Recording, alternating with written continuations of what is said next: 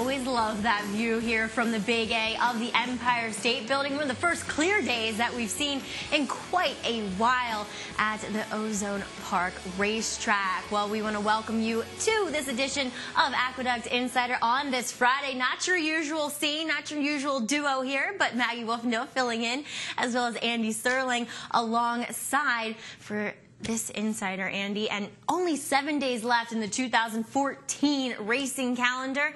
They also announced new dates in 2015. Yeah, they did. The dates are out, so I don't know what they are, but they have announced the dates for 2015. I do know that Saratoga, I think, starts around July 24th and ends, as it always does, at Labor Day, but it's easy to count backwards from that. But, of course, looking forward to all that stuff in 2015.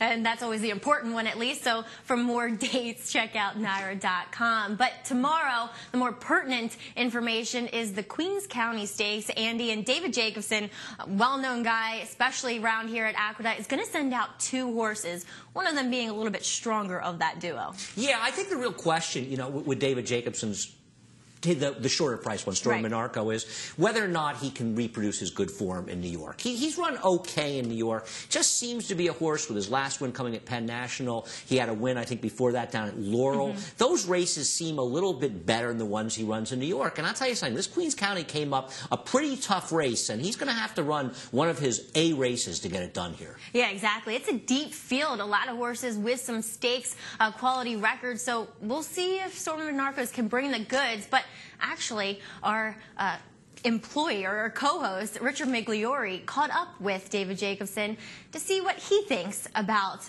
Storm Monarcos. David, you have two horses entered in the Queens County. Are you planning on running both of them? Right now, yes. The answer is yes.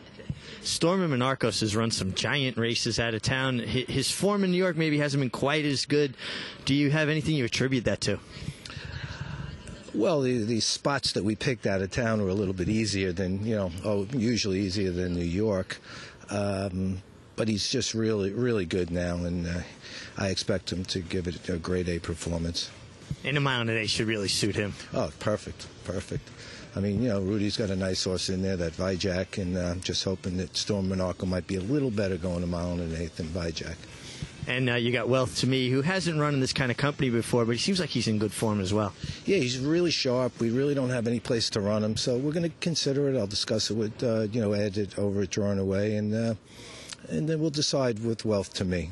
Right now, Storm Monarco is definitely running, and Wealth to Me is a little bit of a question mark, but we'll decide the morning of the race. Thank you. Good luck. Okay, Rich. Thanks. Well, we got to thank Richie for that brief piece with David Jacobson in regards to his two here, Andy. And Storm Monarco, yes, of the two kind of favorites going in, he seems like the one more suitable to the mile and eighth distance. What David said. What do you think? Oh, yeah, he's just a better horse. And I don't think Wealth to Me has a real problem with the distance. He's just probably a little slower than these horses. I mean, Vijak, actually. Well, Vijak? Yeah. Yeah, and it does sound like David's. I'm going to guess Wealth to Me is going to come out of there talking about what he talked about. Vijak's a very good horse. Listen, he was third in the Wood Memorial. It's not as though he hasn't run well enough at a mile and eighth before. I don't like it, though. I'm not so sure why. I mean, I understand he's a gelding and they're going to leave him here, but I'm not so sure why they're stretching him out again. To be honest with you, I might give him a little break and be looking for some race down the road, but maybe their feeling is they'll give him this one race, see how he does in here, and if not, they'll give him a little bit of a break, because it seems like they should be looking at races like the Carter and the Met Mile. Whether or not he's good enough remains to be seen, but his one-turn sprints are better races for him. I agree with you wholeheartedly there, but we'll get a little more in depth with race number 8, the Queens County, a little later on in the show. But we have to get to today's second race, which, Andy, we saw a great matchup of some talented two-year-olds here. Johnny I has a call of this maiden special weight. Madrus from the inside, hustled out for the lead. Net gain was away well, far from over. Now moves up in between horses. Then is Fowler Avenue, who's down towards the rail and running in fourth. Titanor on the outside in fifth, and Tensendur is the trailer. Madrus is the leader. Madrus 3/4 of a length. Far from over. Runs in second. Fowler Avenue down on the inside is third by a neck, with Net Gain on the outside in fourth. And the opening quarter was running 23 and 4/5 seconds, and the field has reached the backstretch. There goes Far from over. Now to take over the lead from Madrus. Far from over. Half length. Madrus to his inside and Titanor to his outside. Net Gain is running in fourth. Now 4 lengths from the lead. Tensendur and Fowler Avenue is the trailer with a half mile to the finish, and the opening half was running 48-3. Madrus coming back again on the inside of Far From Over. So the two of them hook up as they go into the far turn. Titanor is third. Net Gain just in behind. Net Gain will need some racing room. There goes Tensendor with a 4-wide move, and Fowler Avenue with a 5-wide move as the field comes for the top of the stretch. It is wide open, 3/4 in 1:14. Far From Over, Madrus. Now there's racing room for Net Gain, and here he comes on the outside. Far From Over and Net Gain, and those two are together. Then Tensendor and Madrus. Far From Over digging in at the rail. Net Gain on the outside. These two battle it out to the finish line. A head bob could go either way. Far From Over or Net Gain. And a tenacious performance first time out here from Far From Over from the Pletcher barn. Pretty hefty price as a yearling, $550,000 here, Andy. What did you think of the move down the backside with him kind of going to the lead after a quarter in 23-4? No, I thought he ran very well in here. I mean, it was a reasonably quick first quarter, and I think that Arad probably knew he had a horse, and he didn't want to let Madrus get an advantage from him, because going in, you're talking about a horse that was a short price, and you didn't want to allow that horse to dictate. As it turned out, you didn't have to worry about him. I'm a big fan of Net Gain going into this race, and I mean, Jose Ortiz gave him just an absolutely perfect ride. I mean, talk about getting your position going forward, made the move, tucked him in behind, was patient, angled out. And unless the 4 Far From Over turns out to be a stakes horse, I don't want the 6 Net Gain going forward. Because even if he was the second best horse in the year, I think he was supposed to win the race with the trip he got, and he just hung down the stretch. He really did. I love Far From Over going in, at least looking at him physically, and I thought I was definitely beat by Net Gain, who, as you said, did not have much in the lane. Yeah, I mean, listen, to be fair, they put a lot of distance between themselves and the others, and you do want to see the figs, and you want to take a look at the race and not be unfair, because maybe Far From Over is a very good horse, but unless it turns out he's pretty good, Net Gain feels like one to me I'll be looking to play against the short price next time. All right, well, one that may have had a blowout performance in the 4th, went off as your favorite, was one for Mike Hushin, Global Positioning. Did he answer the call? We'll find out as we'll check out race number 4, New York Breds, 2-year-olds, and Johnny I once again with the call. And the rough. Andrews Got Zip, Global Positioning from the rail. Global Positioning takes the lead. Andrews Got Zip in second. Posse Man is on the outside in third. Then Can't Get Wise to Me down on the inside, followed by Summer Hawk, who's racing in 5th. Copernicus is 6th. Damage Control in 7th. David Rocks runs in 8th, and it's 4 lengths to Organic Gemini, who trails the field in 9th, and the first quarter was running 23 and 1/5 seconds, and Global Positioning leads by 2 lengths. Andrews Got Zip in pursuit in second. Can't Get Wise to Me dropping back towards the rail. Passed now on the outside by Posse Man. Coming for the head of the stretch, Global Positioning by 3 over Andrews Got Zip. Half mile in 46 and 4/5 seconds. Global Positioning now by 4. Andrews Got Zip in second as Summer Hawk moves up into third. Then it's Posse Man and Damage Control. Global Positioning with a big lead here as they come down for the wire, and Global Positioning will break his maiden and do it by 6 lengths. Summer Hawk up for second. Andrews Got Zip was third. Andy, he didn't offer much value, but Global Positioning won like a 3 to 5 shot should. Yeah, he did, Maggie. You know, I thought he was overbet going in, and not that I would deny he was the horse to beat, and thought he was very much, but 3 to 5 seems a little short. And even though he won, I'm still not sure it wasn't. But as you say, he did win like a 3 to 5 shot should. So who am I to knock the price he was? He was impressive in winning this race. I do wonder about some of the others behind him, though. Yeah, I do too. I mean, Summer Hawk, we've seen what he can give, and it's just that much. Yeah, I mean, they didn't run that much faster than the first race. And I know that those horses are, they're 3-year-old fillies and such, but they're claiming horses that are going to run figures in the 60s. So I don't think this came up a super fast race. But with Mike Hushin, she certainly could move forward. Yeah, exactly. A Malibu Moon son there for Mike Hushin. He is always loaded for bear with his New York Breds. But we'll check out some more New York Breds on the other side of this break. It's our first one here on Aqueduct Insider MSG Plus. Stay tuned.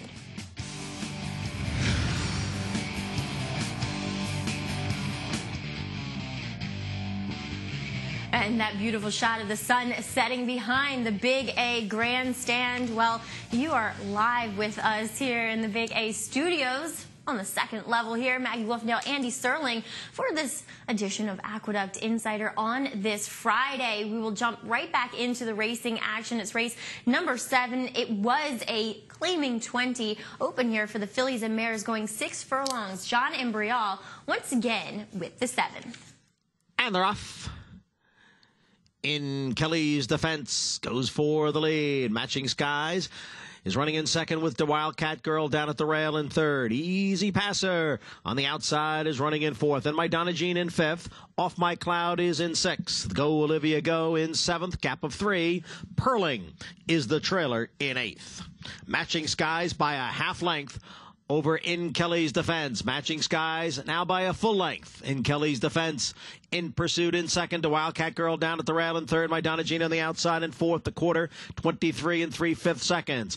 Off My Cloud is in fifth, about 6 lengths from the front. And then it's Go Olivia Go, Easy Passer, and Perling, and the field is at the top of the stretch with Matching Skies, the one to catch, half up in 47-1. Matching Skies, a 2.5 length lead. In Kelly's defense, in between horses, My Donna Jean on the outside, and a Wildcat Girl. And now they're coming down for the 16th pole. Matching Skies, My Donna Jean on the outside. Here's My Donna Jean to take it right at the end. And it was close for second between In Kelly's defense and Matching Skies.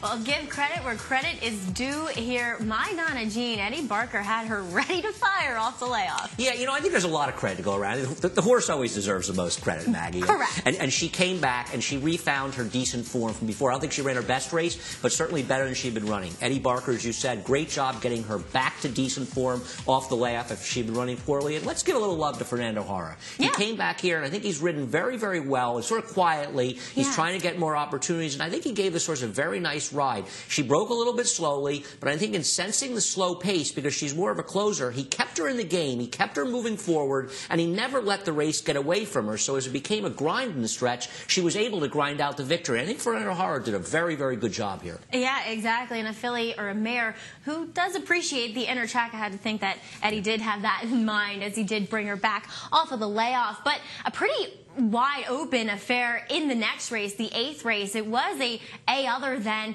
and Johnny I has a call of the 6 furlong contest. Plastic Smile sprints out for the lead. Jitney runs in second. Down at the rail is a Liberty Fuse. In between horses is a Privately Speaking.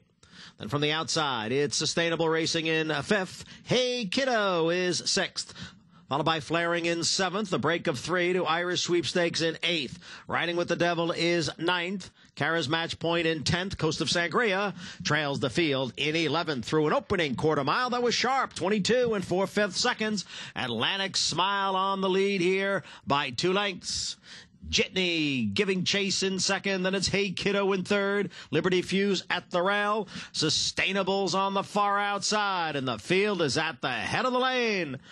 And it's Atlantic Smile in front. The half in 46-1. Atlantic Smile's got a 4-length lead. Jitney, Hey Kiddo, Sustainable, all giving chase. Down towards the rail, it's Flaring and Liberty Fuse. Then Privately Speaking and Irish Sweepstakes. But a clear-cut winner here. Atlantic Smile. Wire to wire. Privately Speaking up for second and a photo for third.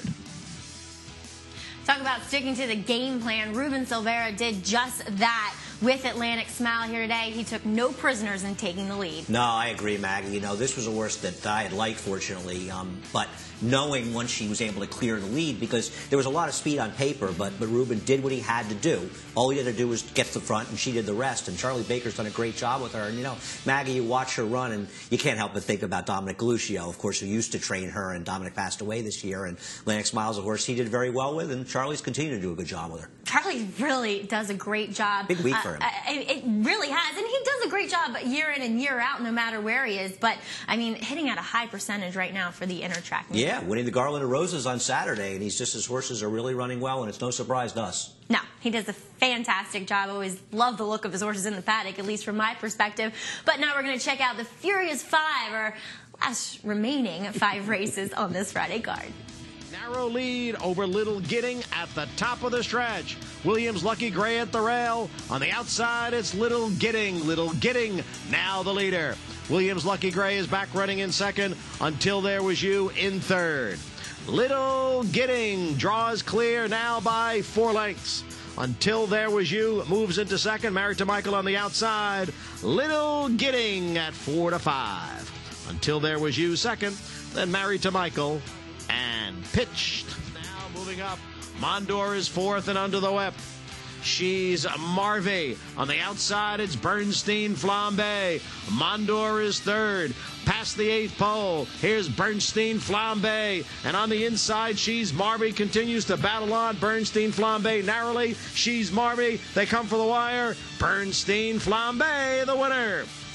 She's Marvy was second. Then Mondor. And just at the top of the stretch, Alkalite runs in second. It's 4 lengths. Back to Howell and Campion Lane, and then Sideways Vision. Old Upstart has opened up here. Less than 1/8 of a mile to the finish. Old Upstart by almost 5. Alkalite a clear-cut second. It will be Old Upstart. Much the best. Alkalite second, and a photo for third between Campion Lane to take the lead from Barbara Smile. Charming Eyes in front. Barbara Smile down at the rail. Time for Harlan is gaining ground from third. Farther back, Gingy and Belafaci. Charming Eyes on the outside. It's time for Harlan. Charming Eyes by a head. Time for Harlan driving on the outside. Time for Harlan. Got there just in time. Charming Eyes is a Mineral Water, but Mineral Water has a narrow lead. Little T. Louie in second. Bad to the Roan is third. Farther back, it's Leatherhead Lurie in fourth. Mineral Water opens up in deep stretch. Mineral Water, the odds-on favorite. And it is Mineral Water and Manuel Franco to win going away. A 3-way photo for second among Leatherhead Lurie, Little T. Louie, and Bad to the Roan.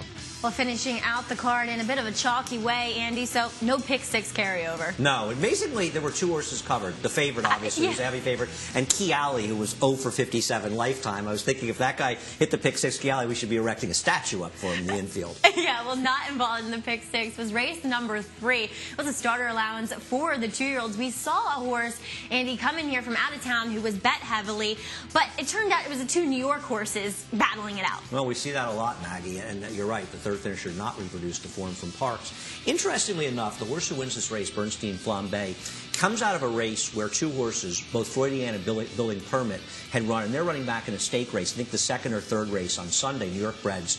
And this was a horse who was against the track. That was a track that got very inside late. In fact, it may have been the same day, I should look it up, that, of course, the winner of the 8th race had chased on the outside Maggie. And I think with Bernstein Flambe chasing outside, the winner of Freudian benefited from being on the rail, but Building Permit, who finished 7 lengths in front of that winner, that 3rd winner, was chasing on the outside even wider. And I think that Building Permit is a dangerous horse because of that trip. Well, I think these 2 today add on to another horse who won coming out of those last 3 races on that November 19th card that, you know, we saw the gate-to-wire kind of rail horses win. So that has been a really productive card. Well, the thing is, getting horses that had outside trips on the 8th race, because Atlantic Smile was one of those horses. We saw a horse that won earlier, and we've seen some horses. You want horses, especially the last 3 races on November 19th that had outside trips. Of course, one of them was the horse that hung badly in the stretch in the 2nd race. Well, you know, you can't get them all there to the winner's circle, but one stallion that tends to get some to the winner's circle is Frost Giant, and he sponsors our New York bred standout of the day, and I think that easily goes to Atlantic Smile beating Open Company here. No, I agree very much, D-Mag. It was a good call picking her out. She beats Open Company. We saw some good New York breds. We certainly saw Global Positioning, who ran very, very well, but this was a sensational performance by her. And Charlie really has her going well. You know, she was a horse that looked like she was more of a turf sprint type, but ultimately I think she's turned into a pretty solid dirt horse. Exactly, with that kind of pedigree, a little more turf, but a daughter of Stormy Atlantic. But if you'd like to have a daughter of Frost Giant, make sure you contact Eric Bishop. He's part of Sunrise Stallions. His contact info up there on your screen. Well, Andy, let's check out the jockey standings. We saw a lot of kind of jostling going around, and now we see Jose Ortiz and Manny Franco tied with 11. I won't be surprised to see these two guys battling out the whole way. Angel Cruz has been riding exceptionally well. He's going to have a good winter. And you look at that group, and obviously Arad's going to pick it up. He was out of town. He was in Hong Kong and missed some opportunities. But looking at that group, Carreño Velasquez is injured. He'll be back probably sometime in January. It's a pretty solid group for the winter. I think those riders are pretty much all riding well. Dylan Davis riding well. Ruben Silvera is an improved rider. I think we've got a nice group here for the winter. Yeah, and Angel Cruz, whose agent is Billy Castle, benefits a lot from riding from our leading trainer, David Jacobson, who leads with 2 wins over Gary Contessa. I think David's probably safe that he'll be leading throughout the winter. Yeah, I think that in I starters bet and against winners. That. Exactly. But it was a hot day in the claim box, that's for sure. Here, Andy, I think we might have. Do we have 2 pages? We may, but there's a lot of shakes actually going on. Is the more interesting thing. 8 ways onto Wildcat Girl. Well, I guess they claimed her for $17,500, so they got some money. They got their money back plus some. And there was was claimed backed by Gary Contessa in the first race. Interesting claim of Barbara Smile. Yeah. I don't know that I would have claimed anybody out of that race, but I guess they're looking for interesting horses. Yeah, and maybe she goes to Florida for George Weaver maybe a little bit better on the turf. Off My Cloud, 10-way shake. Barbara Barbera picks up her. It is break time. It's our final one on this Aqueduct Insider. We'll see you. Maybe the sun will be set as we return off the other side of this break.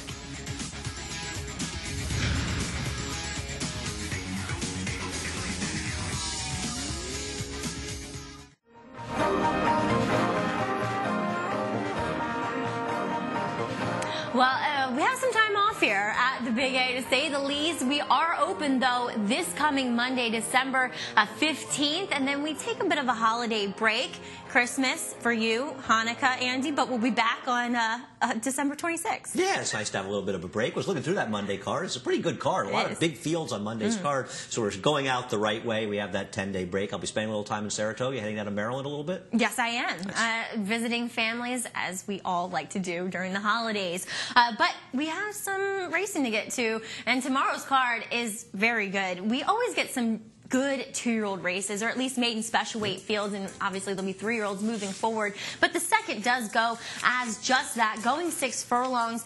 A horse who has experience, as we'll see, finishing second here is Saratoga Wildcat. Yeah, we usually give a little bit of an edge to the ones with experience, and based at least on Beyer figures, Saratoga Wildcat is the horse to beat the 73 Beyer and finishing a distant second last time. But it's interesting, the other horse in this race that has experience is King Rontos, coming off the turf. Rudy Rodriguez turning back after a turf race. And King Rontos, actually, if you use the time form figures, they think this horse is faster. In fact, that race at Belmont Park, the last time in the dirt, was a very fast pace that he was chasing in there. And I think he is the horse to be the one that's a run.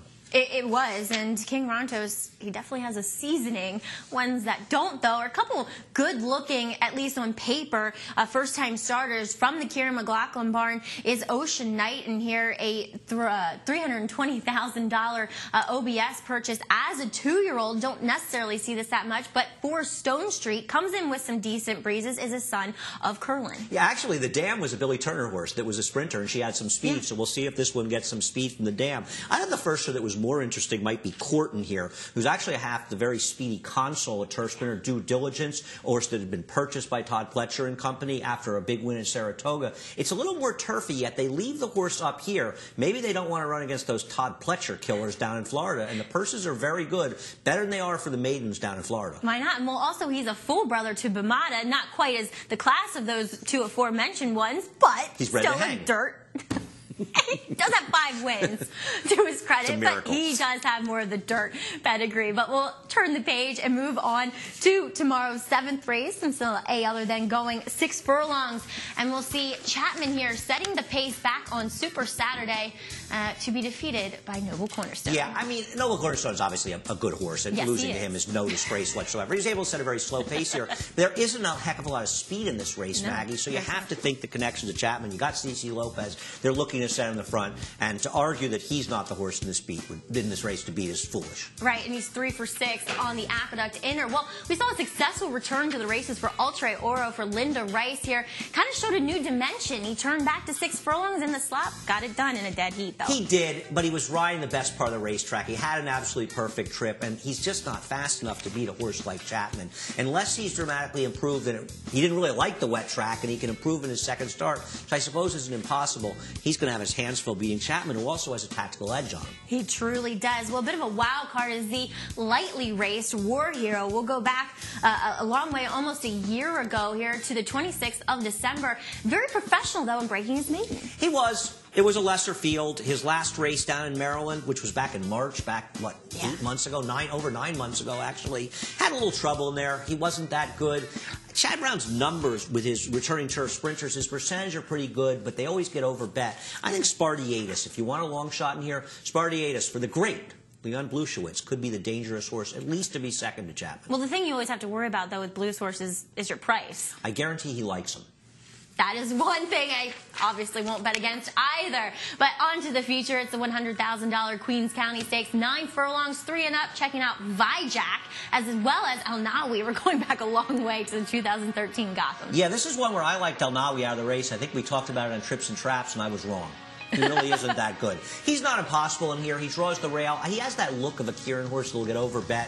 Vijack, we talked about it before, Maggie. Can he get the mile and an eighth? I'm against that, but one that has shown that he can is Stormin Monarco here. We're checking out the Swatara Stakes and him winning down at Penn National. You know, you look at him, and he has run well enough in New York. It's not like there's that big a difference, Mag, between his races out of town in New York. That race when he was second in the Alydar in Saratoga, whatever happened to Farhan, ran so well in that race. That race would make him tough in here. I think he's very much one of the main players, as is this horse. He does. I mean, he runs fast fares, but micromanage here in the 1 mile and 5/8, or 3. Is it 5/8 or 3/4? Something like that. 2 miles, 8 miles. This is 1 3/4. It's a marathon, but he blew this field open. Yeah, he's sort of a turnback, right? Because he really wants to go about 8 miles. And I know he ran okay in his turf debut. He's much more of a dirt horse. You wonder, is this race a little short for him to show his best stuff? Obviously, he's a player. And you know what? So is his entry mate, Misconnect. They didn't want to run this horse for a tag because I think Bruce Levine felt he deserved a chance in this race before they put him in for the price. Exactly. He must have seen something in the morning and came back with a nice win as well. Andy, thank you for accompanying me here on this Aqueduct Insider. For him and Maggie Wolfendale. And hopefully you'll see the usual crew back in these seats. Lovely view of the Empire State Building to close things out on this edition of Aqueduct Insider here on MSG+. Good night, everybody.